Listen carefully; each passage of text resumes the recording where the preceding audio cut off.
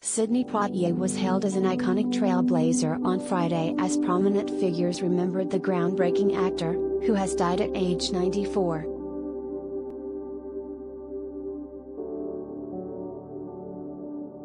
Denzel Washington, Whoopi Goldberg, Ava DuVernay, Viola Davis and former President Barack Obama led tributes to the first black man to win an Oscar, with Halle Berry praising him for paving the way for black people to be seen and heard in the fullness of who we are.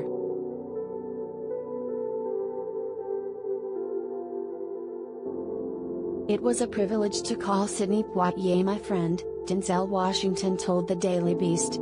"He was a gentleman and opened doors for all of us that had been closed for years.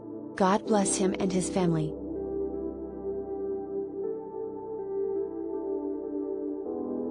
Other celebrities remembered Poitier's dignity, grace and strength.